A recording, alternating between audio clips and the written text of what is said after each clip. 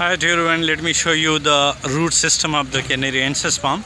So these are the Canariensis that we have. There were 3. Now recently we have transplanted 1. So let me show you the root system. We have just cut the area and you can see how intense that is. And normally in landscape area we check the thorns, that if the thorns are that much far away, then the roots will also go to that much far away. So you can see there, these are the roots of Canariensis.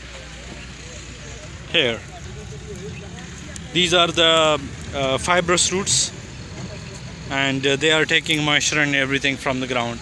So now just check the distance between the farthest point, which is that one, and the trunk.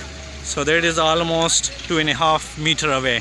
And if you take that, the farthest root straight to the top, then that is exactly where its outer thorn is. So that is the formula of the root zone, that where is the root zone. So you just go to the canopy, if it is tree or it is a farm. So just go to the canopy and drag a perpendicular line from there, and you will find out that where the root zone is. This is very helpful, and especially in orchards, when you apply nitrogen, phosphorus and potash fertilizer.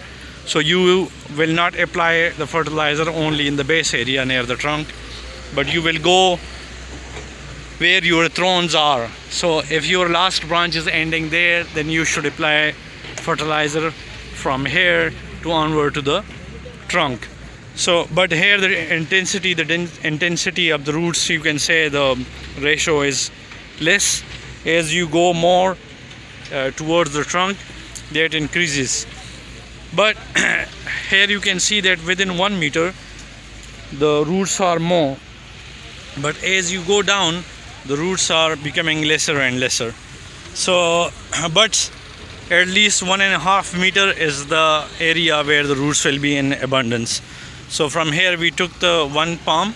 Here you can see in this area, just check the roots, that how they were growing.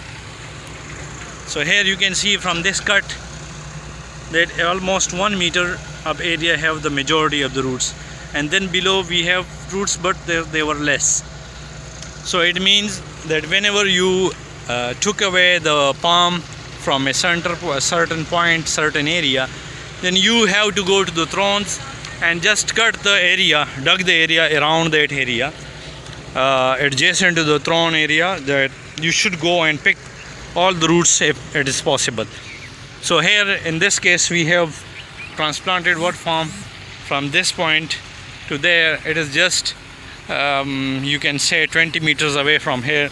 So we dug that area quite big and we transplant that palm from here to there, because it was not too far away, so that was very helpful. But if you are going too far away and you are traveling hundreds of kilometers from one point to another, then definitely you can't take that much soil with you. So that's done, the job is finished. So thank you for watching. Please subscribe to the channel and like the videos.